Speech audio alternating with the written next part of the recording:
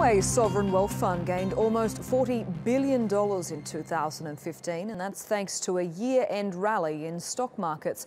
The world's largest sovereign wealth fund now stands at around $830 billion.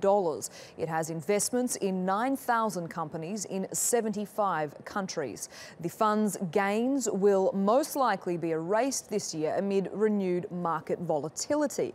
The Norwegian government made its first withdrawal of $780 million in January as oil revenues plummeted. A further $935 million is expected to be withdrawn this year. TRT World's senior business producer Azhar Sukri joins us now to explain exactly what all of those figures mean. Azhar, who does Norway's sovereign wealth fund actually benefit? Well, it was set up essentially as a backstop for its pension system.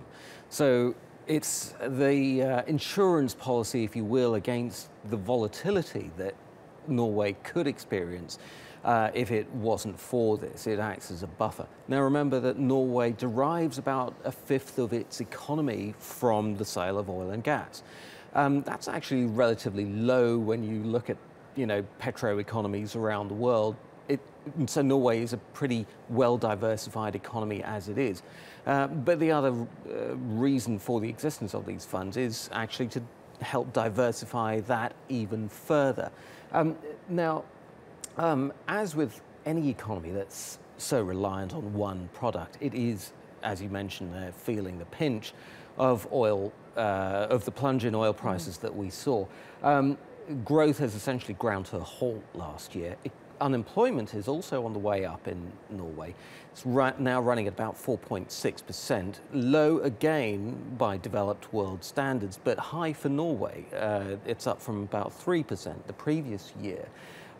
So the government's putting a brave face on this. The Prime Minister is saying that she's going to keep maintaining an expansive economic policy. In other words, she's going to keep interest rates low in order to keep pumping money into the economy.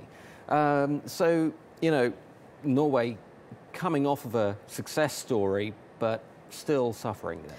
And Azhar, for those of us who aren't as well versed in economics as your learned self, can you take us through exactly how a sovereign wealth fund works? It's actually quite simple, really. I mean, essentially, it's a fund that is set up when you have an excess of cash.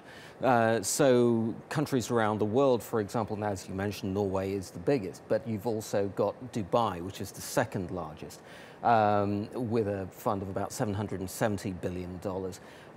China, of course, the third largest sovereign wealth fund. It's been doing phenomenally well over the last 3 decades. And Saudi Arabia, the world's top oil exporter. So essentially, these funds are mandated to invest these excess funds, mainly in very safe investments. So a large chunk of it actually just goes in cash, although that proportion has actually been falling because of the low interest rates.